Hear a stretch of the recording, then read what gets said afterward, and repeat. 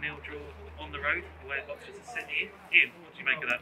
I thought it was a tough game, very, very tough. I felt they came out of the blocks very quick. I think you see they set the stall out. They pressed us very high up, very aggressive. I felt that first 20 minutes, and it took a good 20 minutes for us to get in the game. I felt once we got the ball down and passed it and started to get a feel into the game, I felt we were starting to get into the game, and then the half-time whistle came, and then I thought second half we were very good. They've had a couple of long shots. Michael's had to make one save, and one's just gone past the post. But I felt we dictated play for long periods in the second half without really creating a lot. But they defended in numbers. They went from their 3 at the back to virtually 5 second half. But we got in some good areas, got some probably 5 or 6 corners, and probably a final decision or a final pass or cross or corner probably wasn't to the level of performance that we required tonight to take all 3 points. It's another clean sheet. I think most City fans are amazed by how many we've kept so far this season. What would you put it down to so far? Just hard work, really. Hard work and dedication from everybody. That includes, as I said, the management staff, the goalkeeping coach, the goalkeeper, and the team.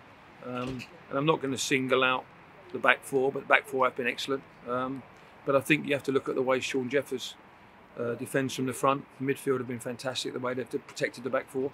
And the back 4 have done a great job. And as we've seen with Michael's had to come and collect some crosses tonight. He's made one great save late in the second half. Apart from that, he hasn't had a lot to do.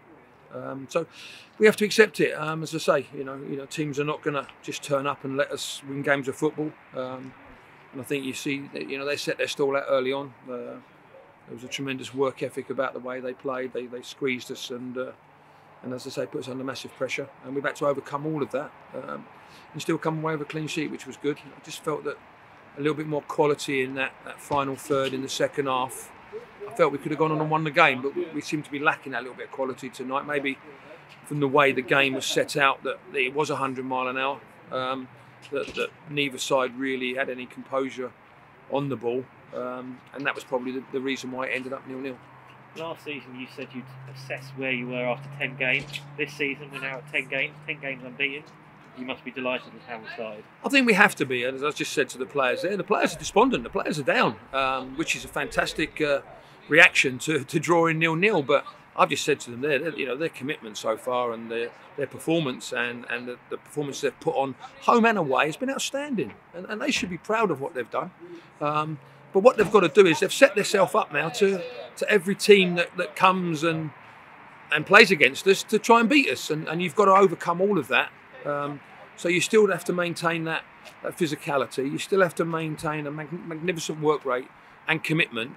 And then we've got to try and just calm ourselves down. That's why we put David Noble on with 15, 20 minutes to go, that hopefully he could just calm us down and get us passing the ball.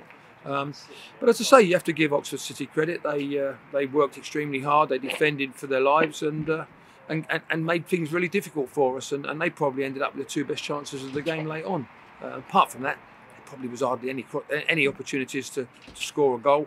I just think it was 2 very, very organised defences that sort of nullified each other, and I think the game ended up as we expected, going into that last 20 minutes 0-0. Brilliant. Thank you very much, Ian.